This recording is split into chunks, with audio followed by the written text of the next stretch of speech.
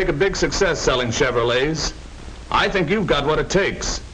You joined us with a fine reputation as a salesman in other lines. Gee, thanks, Mr. Warren. Of course, I've never sold Chevrolets before, but I believe I can do it. I'm sure you can, Jimmy. And I want you to know that I picked you as the most likely to succeed out of a number of young men we've been considering to fill this opening in our sales organization. That's mighty flattering, Mr. Warren. I'm going to do everything I can to try to prove you're right. I want to get started just as soon as I can, too. Do I start selling right away?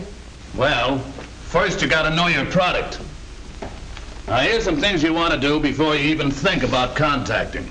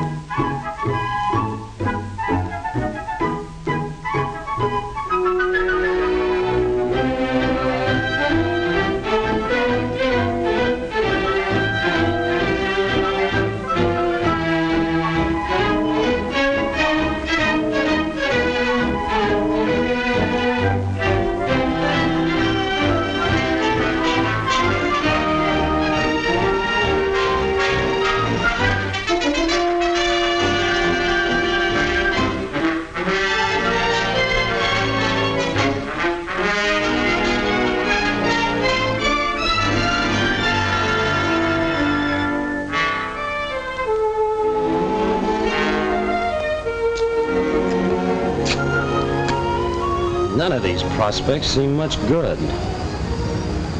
Well, they're the best I've got, so I'll stay with them.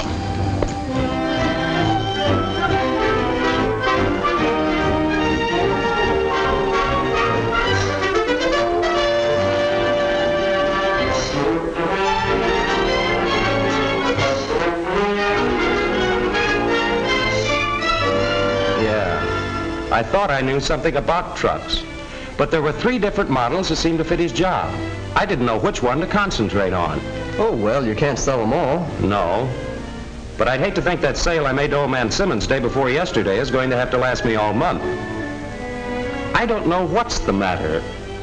I just don't seem to get the hang of this business.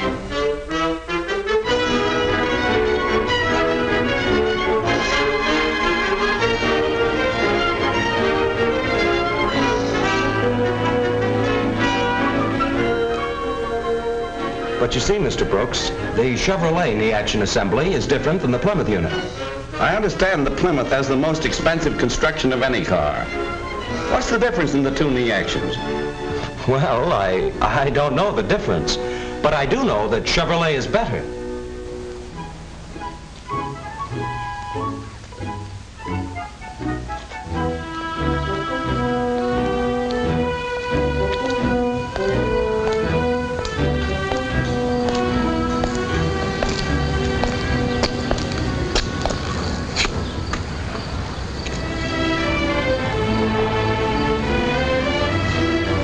Didn't do so well there. And there's that call on Beacon Street. It's way over on the other side of town. Well, might just as well go after it right now.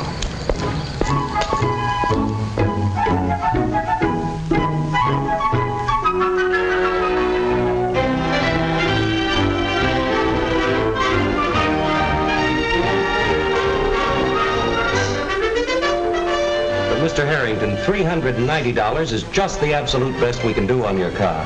And that's exactly the reason why I won't buy. You're too far on the line. But Jimmy, we've got 539 Ford 2-doors on the lot now.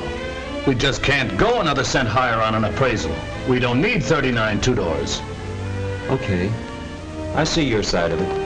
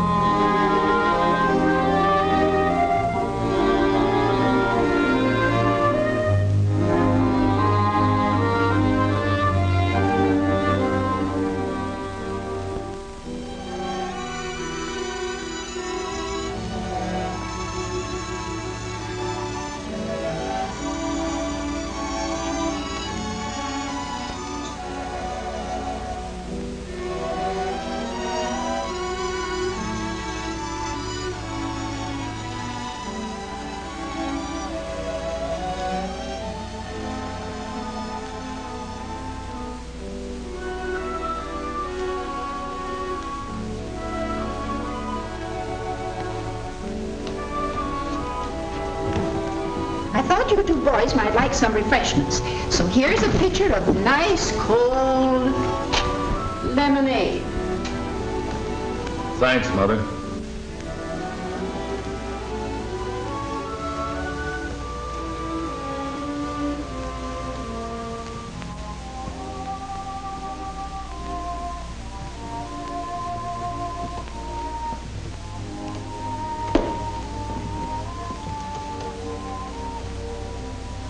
Got something mighty important on your mind these days, haven't you, son?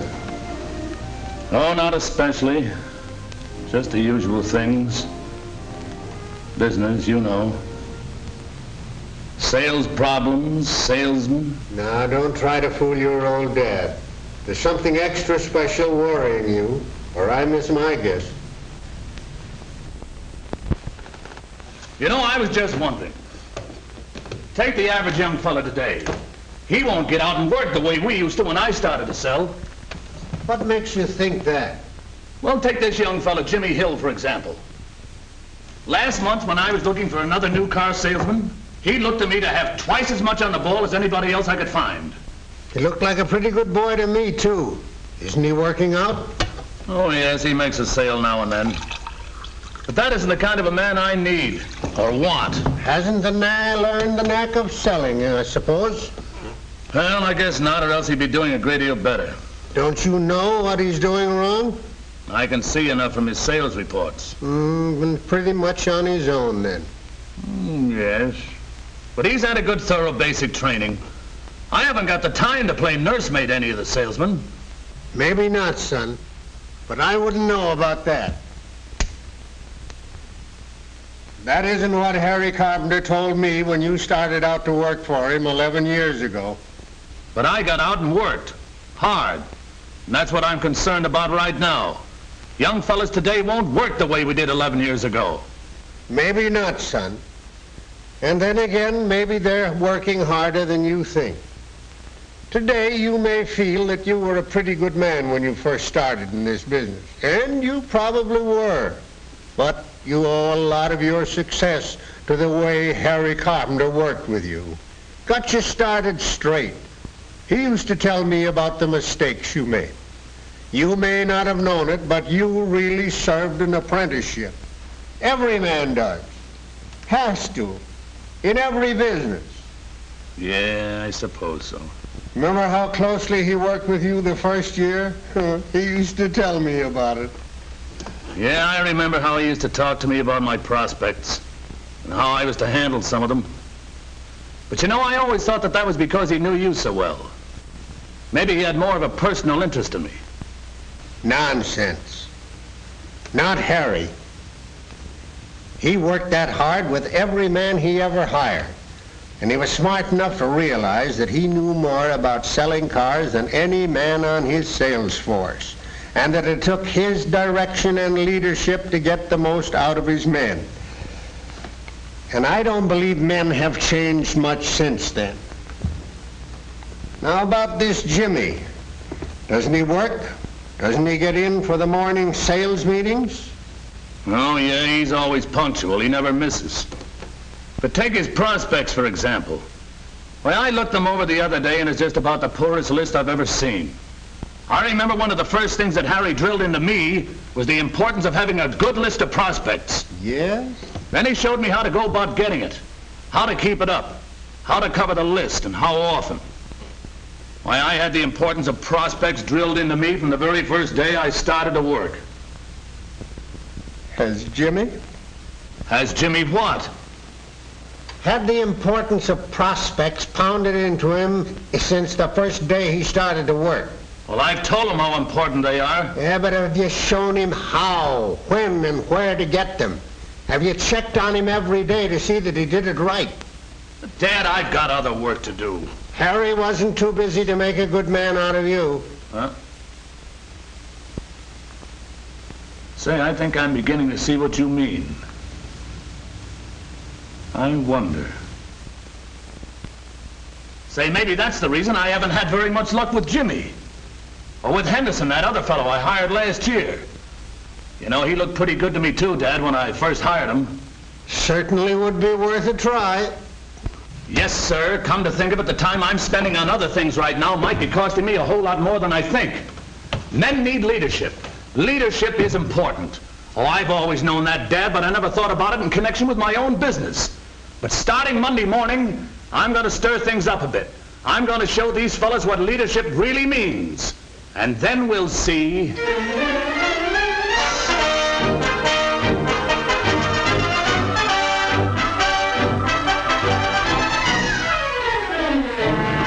Sales are the most important thing in this business. And we're going to work closer together than we have in the past in order to get more sales. Well, that's all for this meeting, but I want to check with each one of you personally before you go out this morning. Jimmy, I'll talk with you first. The meeting's adjourned. Jimmy, from what you say, I'd put these two away for 2 weeks. Your time is too valuable to be spending on them right now. And then I'd take these 4 in this order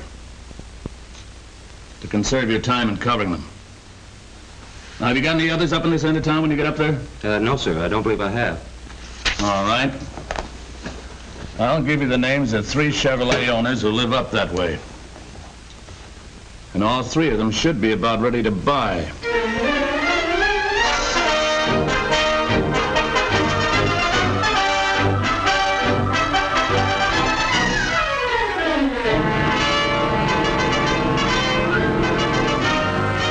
Harry, I don't think you drove quite far enough with that prospect before you let him take the wheel. Yes, Mr. Warren, but he bought the car. Yes, I know, but I'm speaking about your demonstrations in general. I noticed that you're inclined to turn the wheel over to your prospect pretty early in the demonstration ride.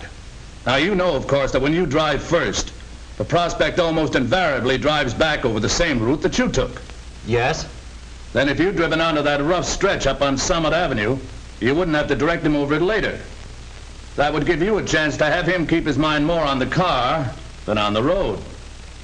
You see, it's usually best to. I'll go along with you again this morning, Jimmy, on these first 2 calls. Gee, that'll be swell, Mr. Warren. I'll sure appreciate your help. I always learn something, too, when we go out together.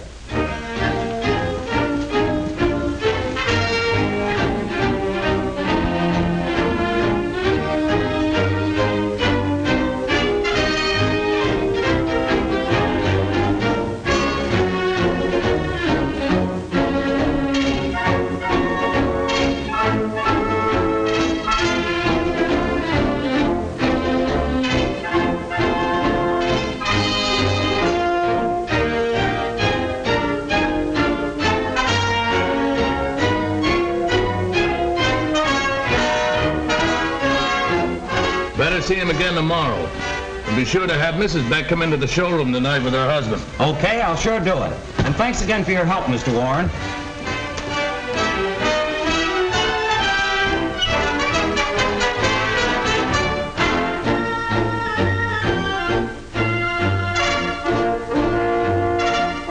That's where your truck data book comes in. You'll find the information you want on that special equipment right back here. Now show this information to your prospect, too. Just don't keep glancing at it and then telling him about it. Let him read it. Very often, the printed word is a big help in closing the sale.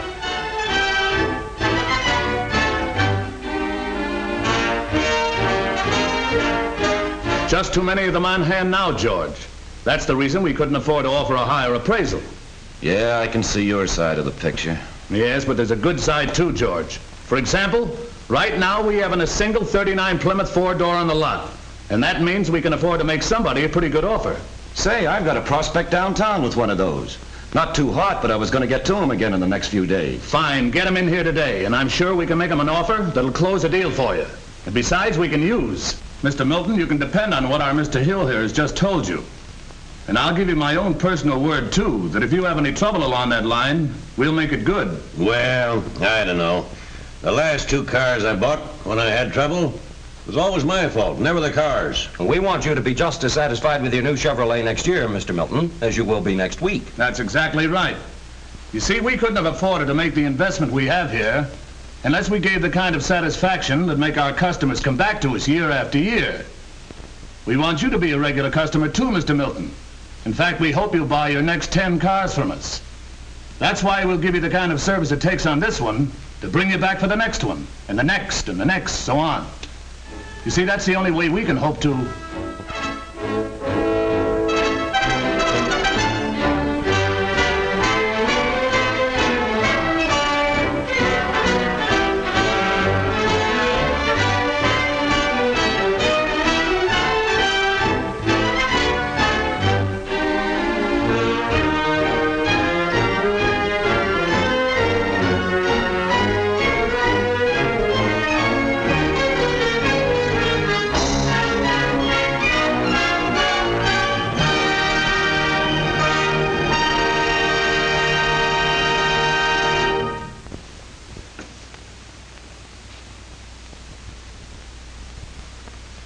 Believe me, leadership pays.